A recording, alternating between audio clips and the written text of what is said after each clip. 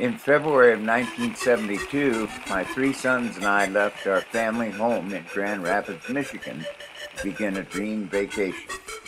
In a prior year at the Annapolis Boat Show, I met the owner of a 25-foot twin-keel westerly sailboat, and it was berthed at Grand Abaco Island. He told me it's on a protected inland sea, you should have no trouble, and yes, the boat is available for charter.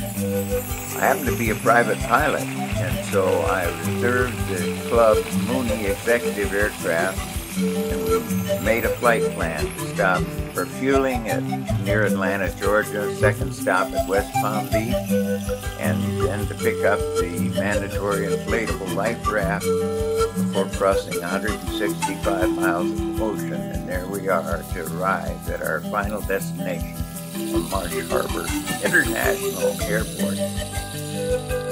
And there I am with my three sons, and this is where we stayed 3 days while waiting the start date for the boat.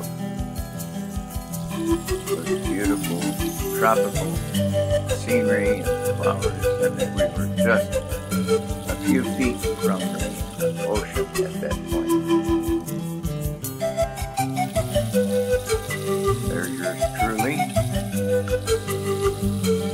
that's the Gay Club, I think. This is our cabana, and that's the beach right outside our cabana. Wonderful. You could walk to it. We were excited. That crazy dog loves Coke.